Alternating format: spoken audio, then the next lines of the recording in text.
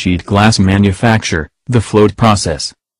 Glass, which has been made since the time of the Mesopotamians and Egyptians, is little more than a mixture of sand, soda ash and lime. When heated to about 1500 degrees Celsius, this becomes a molten mass that hardens when slowly cooled. The first successful method for making clear and flat glass involved spinning. This method was very effective as the glass had not touched any surfaces between being soft and becoming hard, so it stayed perfectly unblemished, with a fire finish. However, the process took a long time and was labor-intensive. Nevertheless, demand for flat glass was very high and glassmakers across the world were looking for a method of making it continuously. The first continuous ribbon process involved squeezing molten glass through two hot rollers, similar to an old mangle. This allowed glass of virtually any thickness to be made non-stop, but the rollers would leave both sides of the glass marked, and these would then need to be ground and polished. This part of the process rubbed away around 20% of the glass, and the machines were very expensive. The float process for making flat glass was invented by Alistair Pilkington. This process allows the manufacture of clear, tinted and coated glass for buildings, and clear and tinted glass for vehicles. Pilkington had been experimenting with improving the melting process, and in 1952 he had the idea of using a bed of molten metal to form the flat glass, eliminating altogether the need for rollers within the float bath. The metal had to melt at a temperature less than the hardening point of glass, about 600 degrees Celsius, but could not boil at a temperature below the temperature of the molten glass, about 1500 degrees Celsius. The best metal for the job was tin. The rest of the concept relied on gravity, which guaranteed that the surface of the molten metal was perfectly flat and horizontal. Consequently, when pouring molten glass onto the molten tin, the underside of the glass would also be perfectly flat. If the glass were kept hot enough, it would flow over the molten tin until the top surface was also flat, horizontal and perfectly parallel to the bottom surface. Once the glass cooled to 604 degrees Celsius or less, it was too hard to mark and could be transported out of the cooling zone by rollers. The glass settled to a thickness of 6 mm because of surface tension interactions between the glass and the tin. By fortunate coincidence, 60% of the flat glass market at that time was for 6 mm glass. Pilkington built a pilot plant in 1953 and by 1955 he had convinced his company to build a full-scale plant. However, it took 14 months of non-stop production, costing the company £100,000 a month, before the plant produced any usable glass. Furthermore, once they succeeded in making marketable flat glass, the machine was turned off for a service to prepare it for years of continuous production. When it started up again it took another 4 months to get the process right again. They finally succeeded in 1959 and there are now float plants all over the world, with each able to produce around 1,000 tons of glass every day, non-stop for around 15 years. Float plants today make glass of near-optical quality. Several processes, melting, refining, homogenizing, take place simultaneously in the 2,000 tons of molten glass in the furnace. They occur in separate zones in a complex glass flow driven by high temperatures. It adds up to a continuous melting process, lasting as long as 50 hours, that delivers glass smoothly and continuously to the float bath, and from there to a coating zone and finally a heat treatment zone, where stresses formed during cooling are relieved. The principle of float glass is unchanged since the 1950s. However, the product has changed dramatically, from a single thickness of 6.8 mm to a range from sub-millimeter to 25 mm, from a ribbon frequently marred by inclusions and bubbles to almost optical perfection. To ensure the highest quality, inspection takes place at every stage. Occasionally, a bubble is not removed during refining, a sand grain refuses to melt, a tremor in the tin puts ripples into the glass ribbon. Automated online inspection does two things. Firstly, it reveals process faults upstream that can be corrected. Inspection technology allows more than 100 million measurements a second to be made across the ribbon, locating flaws the unaided eye would be unable to see. Secondly, It enables computers downstream to steer cutters around flaws. Float glass is sold by the square meter, and at the final stage computers translate customer requirements into patterns of cuts designed to minimize waste. Sản xuất thủy tinh tấm, quy trình phao nổi. Thủy tinh được làm từ thời Mesopotamian và người Ai Cập chỉ đơn thuần là hỗn hợp gồm cát, xỉ và vôi. Khi nung nóng lên khoảng 1500 độ, hỗn hợp này biến thành một dung dịch nóng chảy, cứng lại khi nhiệt độ giảm. Phương pháp đầu tiên để là thủy tinh phẳng và trong có liên quan đến việc quay. Phương pháp này rất hiệu quả vì kính không chạm vào bất kỳ bề mặt nào trong giai đoạn chúng đông cứng nên chúng hoàn toàn không có bất kỳ tì vết nào. Tuy nhiên, quá trình này rất tốn thời gian và nhân lực. Tuy nhiên, nhu cầu sử dụng kính ngày càng tăng lên và các nhà chế tạo kính trên khắp thế giới đang tìm một phương pháp sản xuất thủy tinh liên tục. Quá trình sản xuất thủy tinh liên tục đầu tiên ra đời bằng cách ép thủy tinh nóng chảy qua hai cuộn nóng. Điều này giúp chúng ta có thể sản xuất thủy tinh ở hầu như mọi độ dày liên tục, nhưng các con lăn sẽ để lại nhiều vết sần sùi trên hai cạnh của thủy tinh nên sau đó ta phải mất công mài và đánh bóng chúng. Việc đánh bóng sẽ làm mất khoảng 20% thủy tinh, và máy để mài thủy tinh rất đắt. Quá trình tạo ra thủy tinh phẳng được phát minh bởi Alistair Pilkington. Quá trình này đã giúp sản xuất thủy tinh trong và được tráng men cho nhà cửa và kính sạch và màu cho xe cộ. Pilkington đã liên tục làm thí nghiệm để cải thiện quá trình làm tan chảy thủy tinh, và năm 1952 ông đã có ý tưởng sử dụng một tấm kim loại nóng chảy để sản xuất thủy tinh phẳng mà không cần sử dụng con lăn nữa. Kim loại này cần phải tan chảy ở nhiệt độ thấp hơn nhiệt độ đồng đặc của thủy tinh khoảng 600 độ C, nhưng không thể sôi ở nhiệt độ thấp hơn nhiệt độ thủy tinh nóng chảy, khoảng 1500 độ C. Kim loại tốt nhất có tính chất này là thiếc. Phần còn lại của quá trình này dựa vào trọng lực giúp đảm bảo bề mặt của kim loại nóng chảy sẽ tạo thành một mặt phẳng. Do đó, khi đổ thủy tinh lỏng vào thiếc nóng chảy,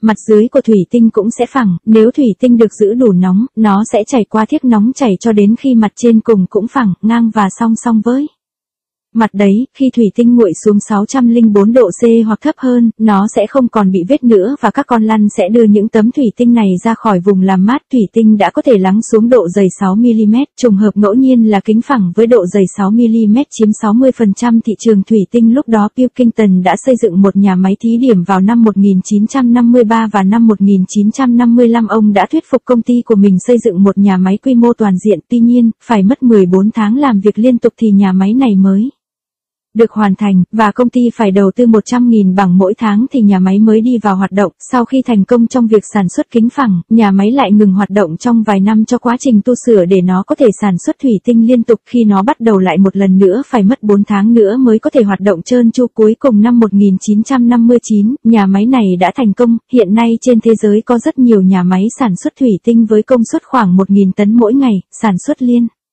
tục trong khoảng 15 năm. Các nhà máy sản xuất thủy tinh ngày nay đã tạo ra được thủy tinh quang học. Một số quy trình như tan chảy, tinh chế, đồng nhất có thể xảy ra đồng thời với mức độ là 2.000 tấn trong một lò. Từng quy trình xảy ra trong các khu riêng biệt với dòng chảy thủy tinh liên tục được tạo ra do nhiệt độ cao. Quá trình tan chảy liên tục có thể kéo dài trong 50 giờ, cung cấp thủy tinh liên tục vào bồn nổi, và từ đó đến vùng phủ, và cuối cùng là khu xử lý nhiệt, giảm bớt áp lực được tạo ra trong khi làm lạnh. Nguyên lý về cách sản xuất thủy tinh không thay đổi kể từ những năm 1950. Tuy nhiên, sản phẩm đã thay đổi đáng kể, từ độ dày đơn từ 6,8mm đến 25mm, từ một tấm thủy tinh thường xuyên bị nứt và có nhiều bọt khí đến tấm thủy tinh trong suốt. Để đảm bảo chất lượng cao nhất, thủy tinh được kiểm tra ở mọi giai đoạn. Thỉnh thoảng, trong quá trình tinh chế vẫn còn lại một số bong bóng không bị loại bỏ, hạt cát không bị tan chảy, hoặc có lẫn một chút thiếc trong tấm thủy tinh.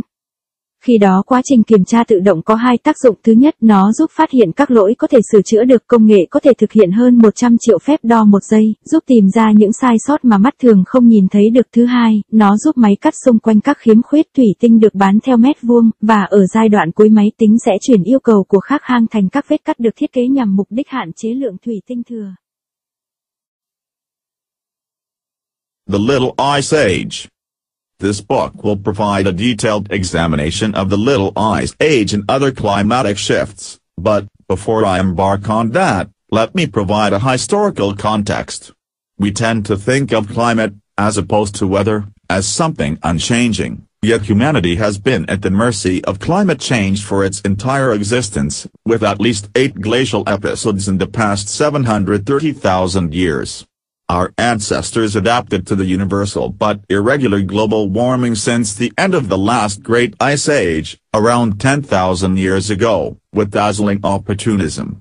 They developed strategies for surviving harsh drought cycles, decades of heavy rainfall or unaccustomed cold, adopted agriculture and stock raising, which revolutionized human life, and founded the world's first pre-industrial civilizations in Egypt, Mesopotamia and the Americas.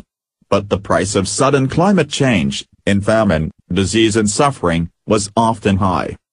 The Little Ice Age lasted from roughly 1300 until the middle of the 19th century. Only 2 centuries ago, Europe experienced a cycle of bitterly cold winters. Mountain glaciers in the Swiss Alps were the lowest in recorded memory, and pack ice surrounded Iceland for much of the year. The climatic events of the Little Ice Age did more than help shape the modern world. They are the deeply important context for the current unprecedented global warming. The Little Ice Age was far from a deep freeze, however, rather an irregular seesaw of rapid climatic shifts, few lasting more than a quarter century, driven by complex and still little understood interactions between the atmosphere and the ocean. The seesaw brought cycles of intensely cold winters and easterly winds, then switched abruptly to years of heavy spring and early summer rains, mild winters, and frequent Atlantic storms, or to periods of droughts, light northeasterly winds, and summer heat waves. Reconstructing the climate changes of the past is extremely difficult, because systematic weather observations began only a few centuries ago, in Europe and North America. Records from India and tropical Africa are even more recent. For the time before records began, we have only proxy records reconstructed largely from tree rings and ice cores, supplemented by a few incomplete written accounts. We now have hundreds of tree ring records from throughout the Northern Hemisphere, and many from south of the equator, too, amplified with the growing body of temperature data from ice cores drilled in Antarctica, Greenland, the Peruvian Andes, and other locations. We are close to a knowledge of annual summer and winter temperature variations over much of the Northern Hemisphere going back 600 years. This book is a narrative history of climatic shifts during the past 10 centuries, and some of the ways in which people in Europe adapted to them. Part 1 describes the medieval warm period, roughly 900 to 1200. During these 3 centuries, Norse voyagers from northern Europe explored northern seas, settled Greenland, and visited North America. It was not a time of uniform warmth, for then, as always since the Great Ice Age, there were constant shifts in rainfall and temperature. Mean European temperatures were about the same as today, perhaps slightly cooler. It is known that the Little Ice Age cooling began in Greenland and the Arctic in about 1200. As the Arctic ice pack spread southward, Norse voyages to the west were rerouted into the open Atlantic, then added all together. Storminess increased in the North Atlantic and the North Sea. Colder, much wetter weather descended on Europe between 1315 and 1319, when thousands perished in a continent-wide famine. By 1400, the weather had become decidedly more unpredictable and stormier, with sudden shifts and lower temperatures that culminated in the cold decades of the late 16th century. Fish were a vital commodity in growing towns and cities, where food supplies were a constant concern. Dried cod and herring were already the staples of the European fish trade, but changes in water temperatures forced fishing fleets to work further offshore. The Basques, Dutch, and English developed the first offshore fishing boats adapted to a colder and stormier Atlantic. A gradual agricultural revolution in Northern Europe stemmed from concerns over food supplies at a time of rising populations. The revolution involved intensive commercial farming and the growing of animal fodder on land not previously used for crops. The increased productivity from farmland made some countries self-sufficient in grain and livestock and offered effective protection against famine. Global temperatures began to rise slowly after 1850, with the beginning of the modern warm period. There was a vast migration from Europe by land-hungry farmers and others, to which the famine caused by the Irish potato blight contributed, to North America, Australia, New Zealand, and Southern Africa. Millions of hectares of forest and woodland fell before the newcomers' axes between 1850 and 1890, as intensive European farming methods expanded across the world. The unprecedented land clearance released vast quantities of carbon dioxide into the atmosphere, triggering for the first time humanly caused global warming. Temperatures climbed more rapidly in the 20th century as the use of fossil fuels proliferated and greenhouse gas levels continued to soar. The rise has been even steeper since the early 1980s. The Little Ice Age has given way to a new climatic regime, marked by prolonged and steady warming. At the same time, extreme weather events like Category 5 hurricanes are becoming more frequent.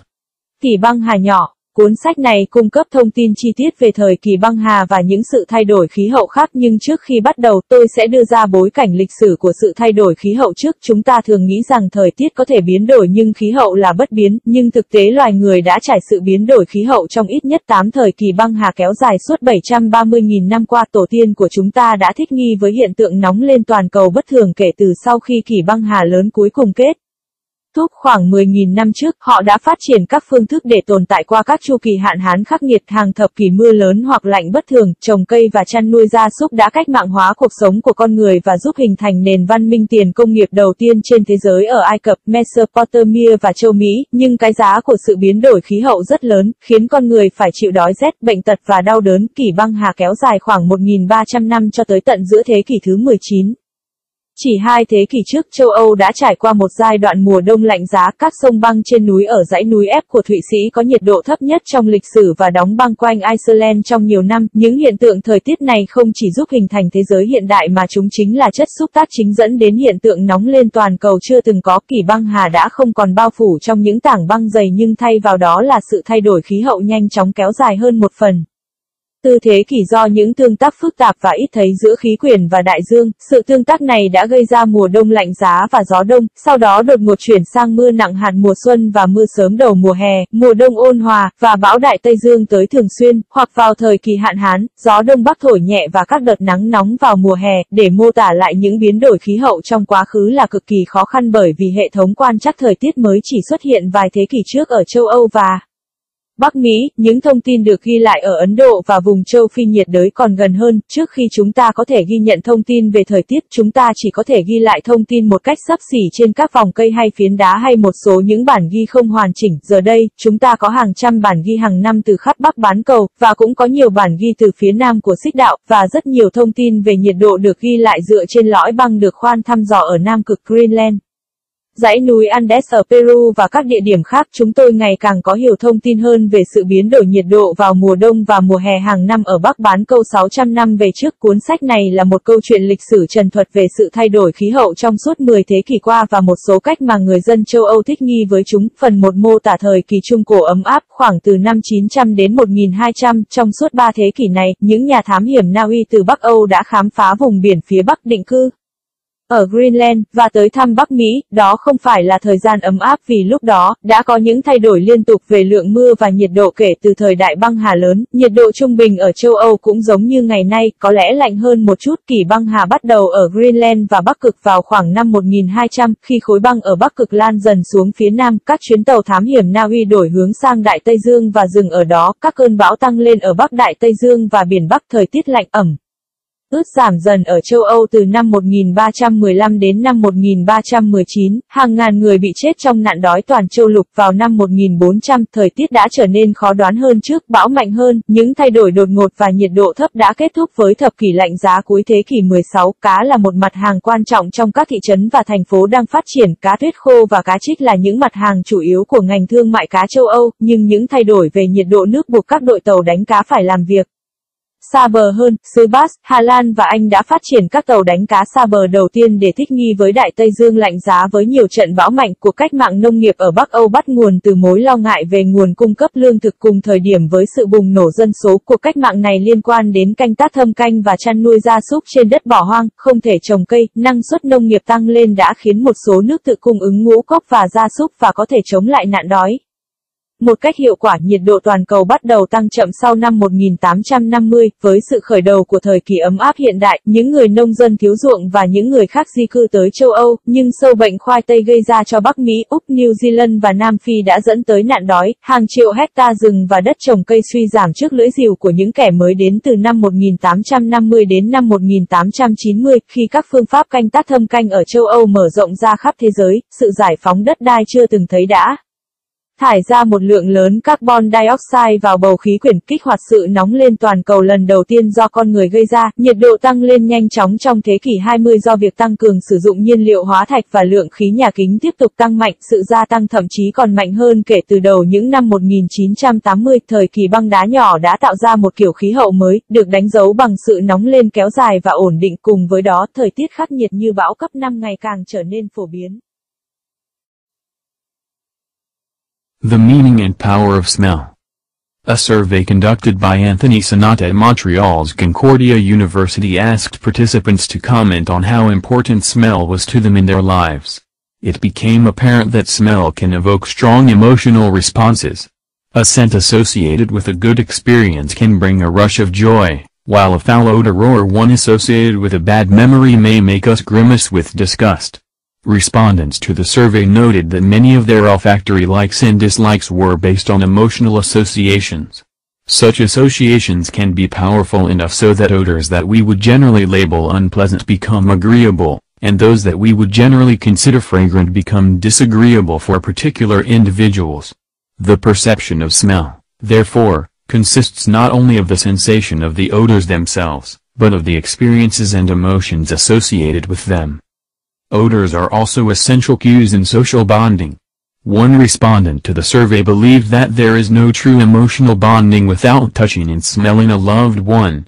In fact, infants recognize the odors of their mothers soon after birth, and adults can often identify their children or spouses by scent. In one well-known test, women and men were able to distinguish by smell alone clothing worn by their marriage partners from similar clothing worn by other people. Most of the subjects would probably never have given much thought to odor as a cue for identifying family members before being involved in the test, but as the experiment revealed, even when not consciously considered, smells register. In spite of its importance to our emotional and sensory lives, smell is probably the most undervalued sense in many cultures. The reason often given for the low regard in which smell is held is that, in comparison with its importance among animals, the human sense of smell is feeble and undeveloped. While it is true that the olfactory powers of humans are nothing like as fine as those possessed by certain animals, they are still remarkably acute. Our noses are able to recognize thousands of smells, and to perceive odors which are present only in extremely small quantities. Smell, however, is a highly elusive phenomenon. Odors, unlike colors, for instance, cannot be named in many languages because the specific vocabulary simply doesn't exist. It smells like, we have to say when describing an odor, struggling to express our olfactory experience. Nor can odors be recorded, there is no effective way to either capture or store them over time. In the realm of olfaction, we must make do with descriptions and recollections. This has implications for olfactory research. Most of the research on smell undertaken to date has been of a physical scientific nature.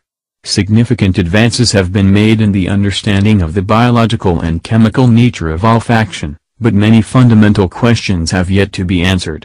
Researchers have still to decide whether smell is one sense or two, one responding to odors proper and the other registering odorless chemicals in the air.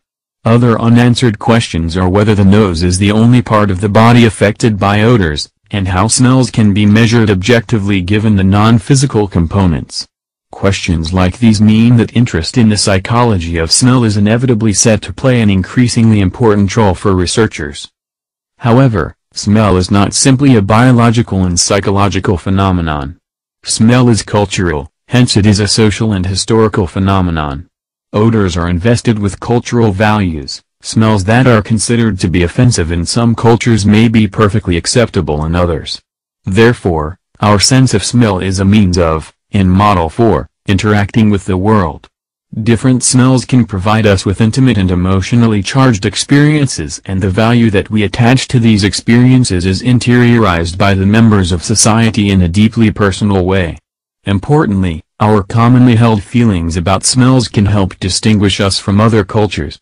The study of the cultural history of smell is, therefore, in a very real sense, an investigation into the essence of human culture. Ý nghĩa và quyền lực của mùi.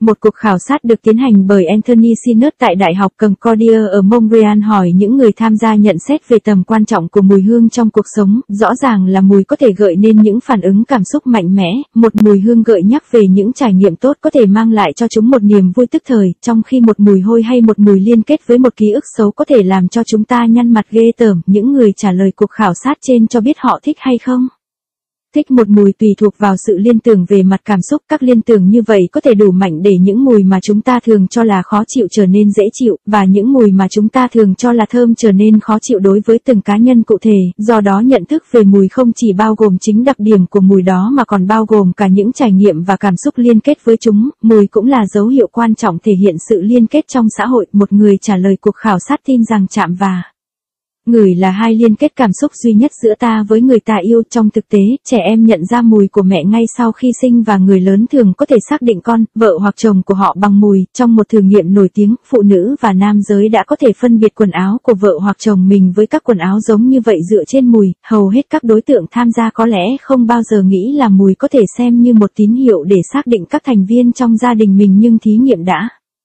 chứng minh rằng mùi là một dấu hiệu phổ biến. Mặc dù mùi đóng vai trò quan trọng đối với cuộc sống tình cảm và cảm giác của chúng ta, nhưng có lẽ nó là giác quan bị đánh giá thấp nhất trong nhiều nền văn hóa. Lý do phổ biến nhất là khả năng khứu giác của con người rất yếu và chưa phát triển so với khả năng của các động vật khác. Việc khứu giác của con người kém hơn các loài động vật khác là đúng, nhưng nó vẫn khá nhạy. Mũi của chúng ta có thể nhận biết hàng ngàn mùi khác nhau, và có thể cảm nhận những mùi với số lượng cực nhỏ. Tuy nhiên mùi là một hiện tượng rất khó nắm bắt. Ví dụ, không giống như màu sắc, rất nhiều mùi không có tên gọi trong nhiều ngôn ngữ vì đơn giản không có từ nào có thể diễn đạt nó chính xác. Nó có mùi giống như chúng ta phải nói thế khi mô tả một mùi nào đó vì khó có thể mô tả chúng dựa trên những trải nghiệm về khứu giác, hay chúng ta cũng không ghi chép được mùi vì không có cách nào hiệu quả để chụp hoặc lưu trữ chúng theo thời gian. Trong lĩnh vực khứu giác, chúng ta phải làm thế nào để có thể mô tả và gợi nhắc về các mùi? Điều này rất có ý nghĩa đối với các nghiên cứu khứu giác. Hầu hết các nghiên cứu về mùi thực hiện cho đến nay có bản chất của khoa học vật lý. Chúng ta đã có những tiến bộ đáng kể về sự hiểu biết về bản chất sinh học và hóa học của khứu giác, nhưng nhiều câu hỏi cơ bản vẫn chưa được trả lời. Các nhà nghiên cứu vẫn còn băn khoăn xem khứu giác là một hay hai giác quan. Một là phản ứng với mùi một cách thích hợp, và hai là nhận biết các chất hóa học không mùi trong không khí. Còn có nhiều câu hỏi khác chưa được trả lời, như là liệu mũi có phải là phần duy nhất của cơ thể bị ảnh hưởng bởi mùi hay không, và làm thế nào mùi có thể được đo lường một cách khách quan dưới dạng các thành phần phi vật thể. Những câu hỏi như thế này giúp ta hiểu rằng sự hứng thú về khứu giác sẽ chắc chắn đóng vai trò quan trọng với các nhà nghiên cứu. Tuy nhiên, mùi không chỉ đơn giản là một hiện tượng sinh học và tâm lý, mùi là văn hóa, do đó nó đồng thời cũng là một hiện tượng xã hội và lịch sử. Mùi được xem như một giá trị văn hóa. Có những mùi bị cho là công kích ở một số nền văn hóa lại được hoàn toàn chấp nhận được ở những nền văn hóa khác. Do đó, ý thức của chúng ta về mùi là một phương hiện hay một mô hình tương tác với thế giới. Các mùi khác nhau có thể cho chúng ta những trải nghiệm khác nhau, và giá trị gắn liền với trải nghiệm đó được ghi nhận bởi các thành viên trong xã hội. Quan trọng hơn là cảm xúc của chúng ta về mùi có thể giúp phân biệt chúng ta đến từ các nền văn hóa khác. Do đó, các nghiên cứu về lịch sử văn hóa của mùi là một cuộc điều tra rất thực tế, một cuộc điều tra bản chất của văn hóa nhân loại.